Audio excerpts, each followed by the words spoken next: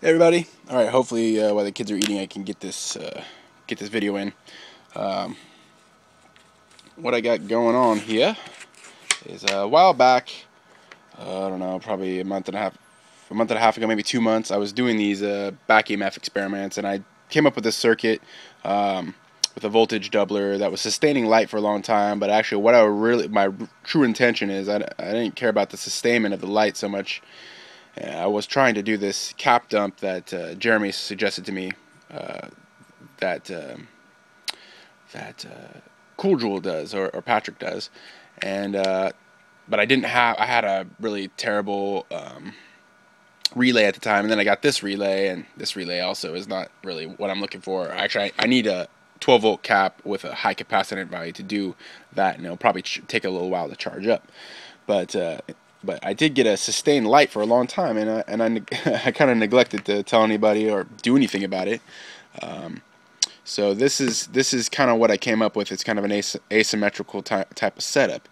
I believe I showed one friend of mine at Mitco, but that's really all it came to it. And then I've been busy doing all this stuff, so I decided to go back to it today and throw that circuit back together real quick. And off of the back EMF here, and I just like to show it. And I actually drew the schematic out for once. I usually don't do that, but this schematic is pretty impressive from all my experiments from it. But so I hook it up,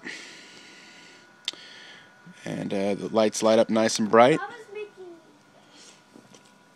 And so I can't turn the pot up because it will blow the LEDs. I actually blew one LED because the pot was all the way up, and I let it go too bright.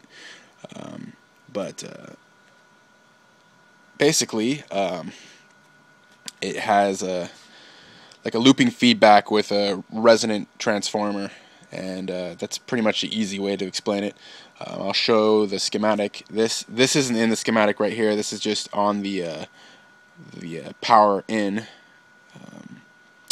Just to regulate over voltages. It's just a 100-volt 1 nanofarad cap and a little neon bulb. And this is no smoke and mirrors, guys. This is kind of the real deal. So I'm gonna unhook it and get in there. See if we can get a shot of the actual 50 volts at 470 microfarad. So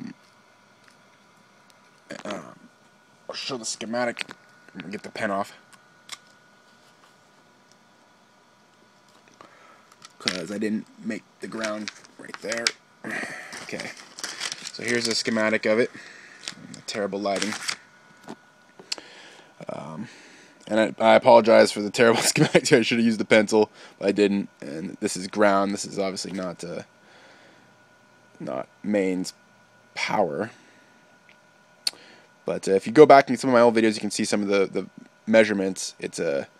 Let me see if I can get a better shot of that too. It's pretty ugly.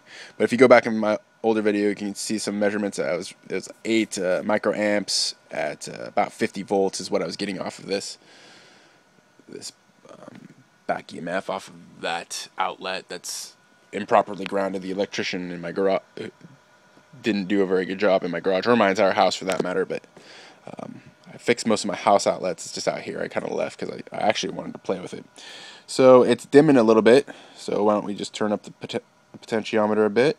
I don't want to turn it up too high because I don't want to blow my LEDs, but I do want to get the run time to go a little faster.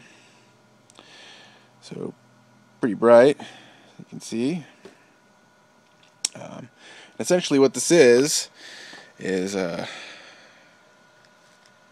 self-oscillating circuit. Obviously it's a joule thief circuit up front. 40 turns of a 24 gauge and 90 turns of 28 gauge with 330 roughly turns. I just put 333 because it's a purdy number, but 30 gauge wire running through the middle, and so it's a toroid with a nylon sewing needle, obviously it's rectified in.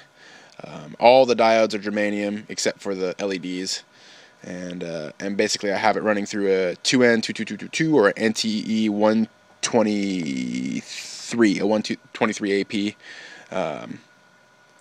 the classic jewel thief circuit. But then it gets strange here in the sense that it runs into, not on the collector, into the base. It runs into a 2P 22222, which is NTE 109. Is that 109? 159. God, my handwriting is so little I can't even read it. I'll have to draw the schematic better. And then it's actually, the emitter side is actually coming from what would basically be the top load of the resonant transformer in the sense, and then it's kind of like a Slayer exciter in a way too. I think, if I recall the Slayer exciter circuit, I've never actually built one of those, but I would like to in the future. But then it runs the bottom half runs back to the negative rail, but it's after the germanium, so it doesn't backfeed. And then it goes into a voltage doubler. Yeah, give me 1 second, buddy. Let me just do this video. And then and it's just a standard voltage doubler circuit, but it also acts as a voltage regulator circuit, which is kind of what I was aiming for. But I couldn't use a DC to DC voltage regulator because two reasons. One is their inefficiency, and two, the really nice ones that are kind of set up like a voltage regulator setup, they usually run at a minimum of 1 amp. I couldn't find anything lower than that, and I'm dealing with very low current. It's all voltage. So so that's pretty much the circuit right there. And as you can see, the light's still going.